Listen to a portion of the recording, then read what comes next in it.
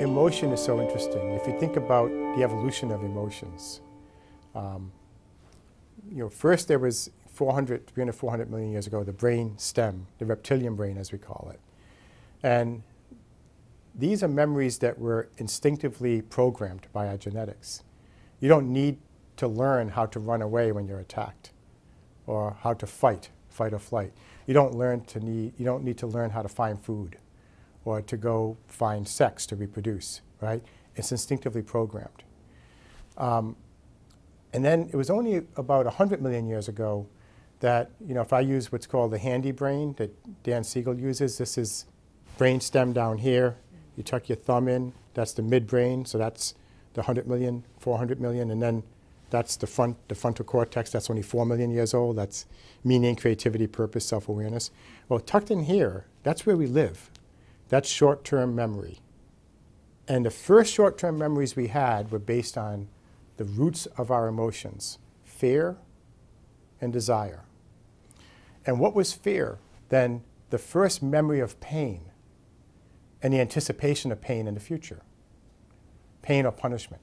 And what is desire but the first memory of pleasure and reward, and then the desire, the anticipation of that in the future. So the first vestiges of acquired memories that involved us living our lives and saying, I remember that was remembering something was bad and fearing in the future, having anxiety, or remembering something was good and saying, I want it again. We still live in that part of the brain. Now our emotions become more complicated. There's jealousy, there's greed, there's resentment. But they're all based in basically reward and punishment. Remembering reward, seeking it again, punishment, remembering that, and avoiding it again, right? So the way to think about this is when you live in that short-term memory, the reason why we live there is that sensations are coming in all the time. You're seeing, all your 5 senses are bringing information to you. It's all packaged in one big bundle, like a cable, called a perforant pathway, because it perforates the short-term memory area. That short-term memory area is called hippocampus. It means, it's Greek for seahorse, because it looks like this, and picture a big spear going through it. And everything you're hearing right now and seeing is going into that area. And in fact, that's what happens in Alzheimer's disease, is that connection gets broken. So that it's not just not remembering, they can't learn because sensations are coming in and you're not storing them in the short-term area of the brain. So now you're living in this short-term area of the brain, trying to keep track of what's going on 5 minutes ago, a minute ago, right now. And there are 2 ways you can connect. You can either connect back to the brain stem, which is constantly saying, fight or flight, go find food, go find somebody to have sex with, right? And some people live there. The brain stem constantly guiding their short-term area. That's back to middle. Or you have people who live in the frontal cortex saying, meaning, purpose, identity, self-awareness. I want to serve. I want to make this a better place. How can I creatively do that? And there's a huge evolutionary vector right now away from selfishness to self-awareness. So the old brain was selfishness. The new brain is self-awareness. Okay? Emotion is where you live. You live in the middle. And it's always a choice you have to make. Am I going to be self-aware and know what my brain is doing right now? And by my actions, have my gene activity serve me and my brain serve me?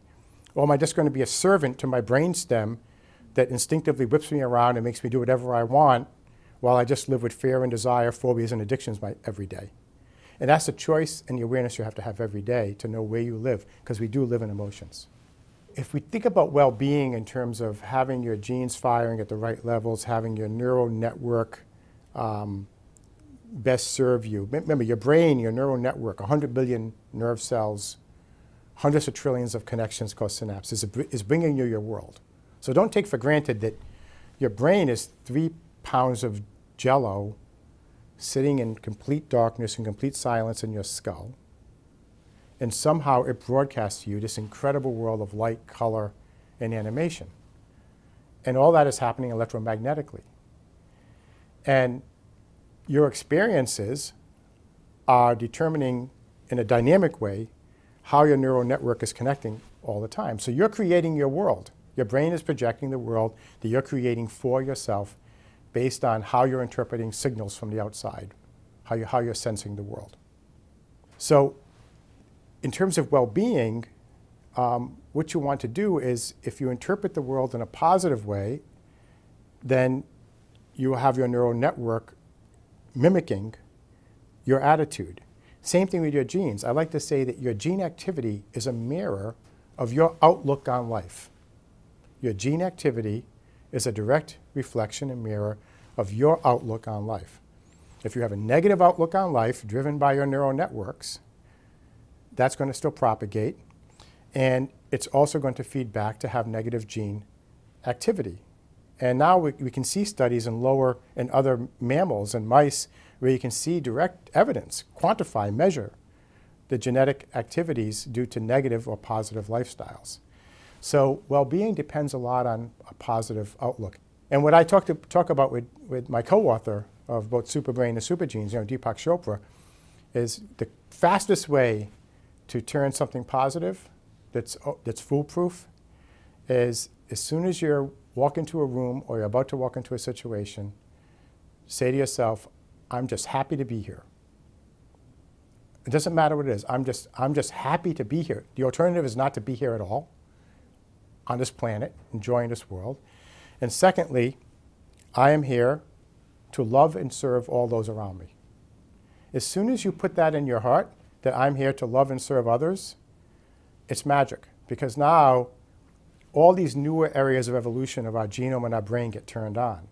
Our brain's going in that direction. Our brain's going away from selfish fight or flight, take what you can and run away, steal, cheat, maraud, to saying, be a community member, think creatively how to help the world, how to make the world a better place.